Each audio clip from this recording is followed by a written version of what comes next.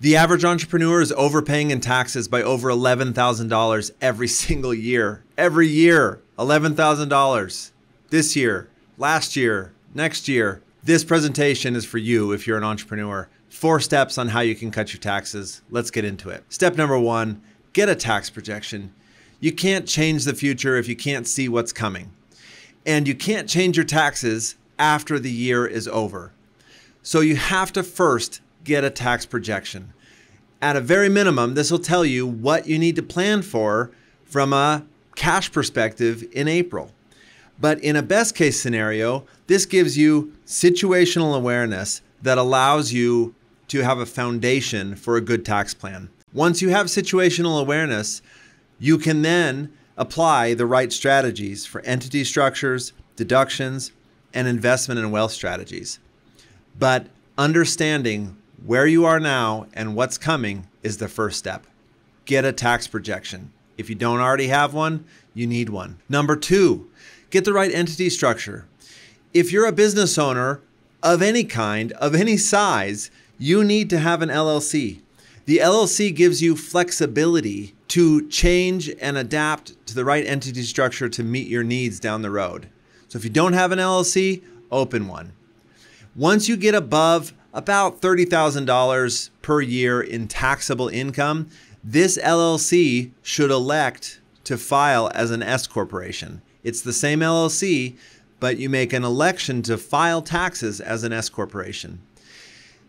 And you only ever need one S corporation. You should own this S corporation 100%. That has a couple of different advantages. The first one is that every S corporation you have has to pay you W-2 wages, a salary. And every single dollar of wage that you pay yourself gets payroll taxes siphoned off. 15.3% of any dollar that you pay yourself in wages goes automatically to the government in payroll taxes. So it's a huge waste to pay yourself more wages than you absolutely have to. And way too many business owners end up with more than one S corporation, and every S corporation is paying them a W-2 wage. Now imagine how much is getting siphoned off in payroll taxes that could be avoided. The second reason why you only need one single S corporation is that it makes everything simple. You can stack any other business you're involved in. If you have a partnership, it's owned by your S corporation. If you then open another business, which you own completely, that's also owned by your S corporation. And everything funnels into one business, which reports to you. And this gives you an opportunity to take all of your expenses and all of your deductions within one single entity that you control completely. I cannot count the number of times that I have seen partners where one partner wants to drive a Porsche and the other one wants to drive a Corolla, and it wouldn't be fair to either of them to put those cars inside the same business and share the costs. So they both end up not running their cars through the business, and therefore they don't have a place to deduct them. This is bad for everybody, but it works fine if you have your own S corporation that you own completely and that you have complete control over what expenses you do or don't take within that company. For any passive investments that you own, you'll need to have another LLC. And that LLC is a holding company.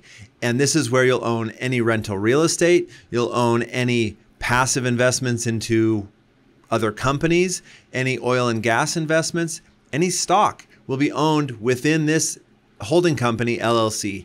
But this is also where you will pay your kids if you decide to have them work for you and take deductions for paying them. There are more advantages to paying your kids through a holding company LLC than there are through an S corp. This entity structure right here is everything you need generally up until about $500,000 of taxable income. If you're under $500,000 in taxable income, this is it. Nice and simple. If you're over $500,000 in income, then it's time to start considering using other entities. And that often might include a C corporation. A C corporation has a flat tax of 21% as opposed to the 37% highest tax bracket for you individually. Another entity you might consider at this income level is a tax trust. And this is different from the revocable living trust that everybody should have as part of your will. The tax trust is a separate taxable entity with your children as beneficiaries that allows you to shift some of your income and some of your passive losses from accelerated depreciation into the trust where those losses can offset that income. It's a way to avoid passive loss restrictions, but it's not for everybody and should generally only be considered if your income is over that $500,000 mark. The third step to lower your taxes is to live above the line. The vast majority of Americans have income and they pay tax on all of that income.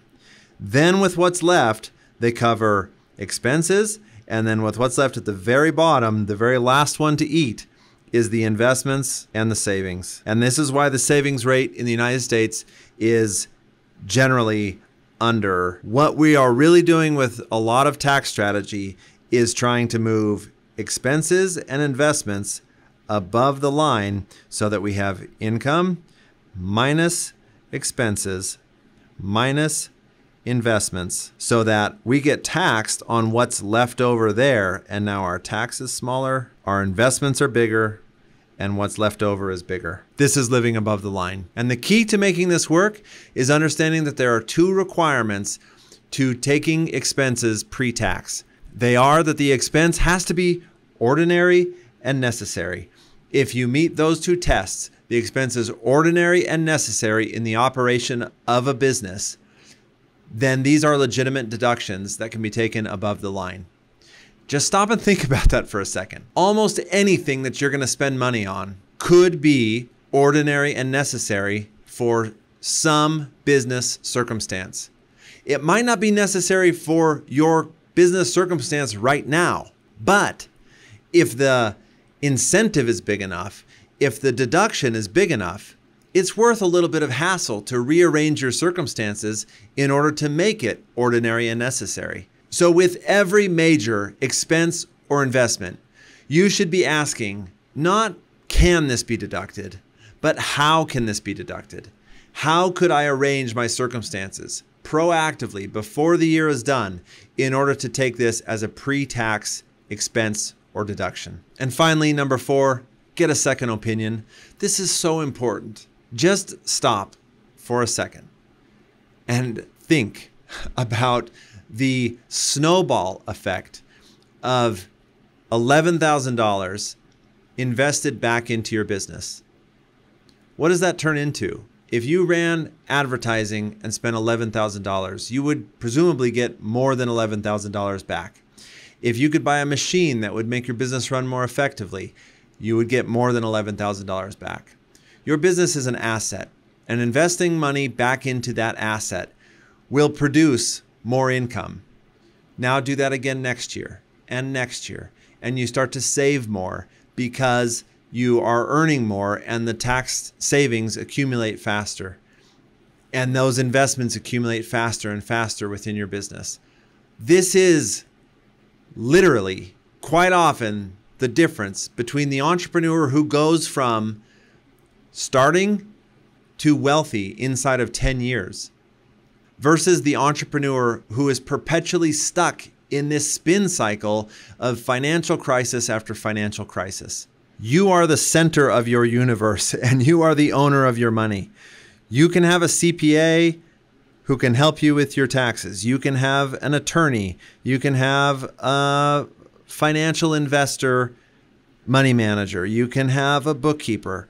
All of these people are there to help and assist you with your money. None of them care about your money or the outcome as much as you do. It's your money. You own it. Get a second opinion. Make sure that you have the best strategies and that you're not sending tens of thousands of dollars extra to the IRS every single year. You're watching this video for a reason. You have doubts. You have concerns. Address them. Own it. And get a second opinion. Most entrepreneurs overpay in taxes by $11,638 every single year. This was done in an independent study. Among our clients, we've found that the average savings is over $44,000 per year. So let me ask you a question. What are you overpaying? And more importantly, what are you going to do about it? If you'd like some help, I have an offer for you. I would like to help you cut your taxes, and grow your wealth.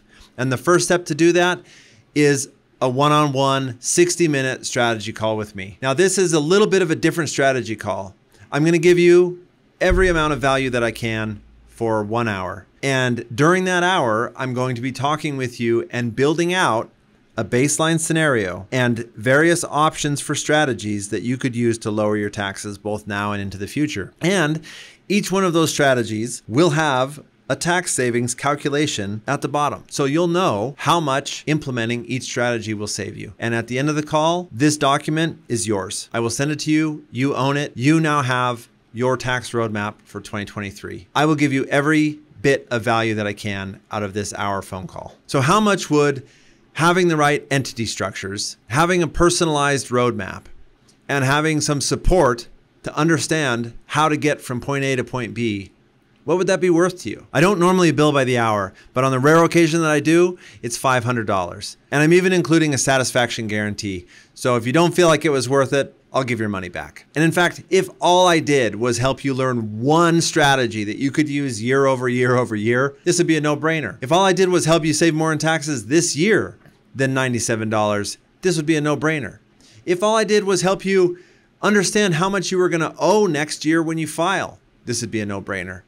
There are so many ways in which this call will pay for itself, and I don't intend to do one of those things. I intend to do all of them. So what's the catch? Well, to be totally transparent about it, I hope to provide you so much value on this call that you want to continue working with us. There it is. But even if you don't, that's okay. I will give you as much value as I can in this call because I want to help entrepreneurs lower their taxes. And if you then decide to take that and continue working with your CPA, that's wonderful. I hope that both you and they can learn and grow and pay less tax. And if you do decide to work with us, that's great too. The thing is, I don't have a salesman. So this is my time. And frankly, my time is limited. So all I'm asking is that you put a little bit of financial skin in the game. In exchange, I promise you that I will deliver the absolute maximum value that I can in the time that we have together, and that this will be such a no-brainer in terms of value that you receive versus the money that you invest. So if that sounds like something you want to do, go ahead and click the link in the description to get started. I look forward to talking with you.